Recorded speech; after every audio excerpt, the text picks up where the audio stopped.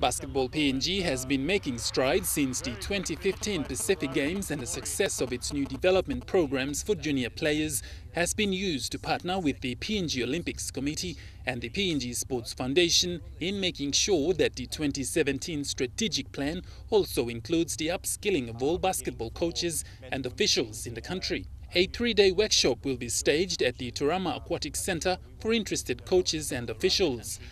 The workshop will see a combination of two self-motivated courses, which will include the Oceania Sports Education Program for coaches and officials and Hoops for Health. Upon completion, official certificates will be handed to applicants who successfully complete the 3-day workshop. Executive Officer Joel Kalu said the aim of the workshop is to increase the number of certified coaches and officials while developing their skills, as many of them coach without any formal training. The course will take place on Tuesday the 21st and finish on Thursday 23rd of February. Godwin Eki, National EMTV Sports.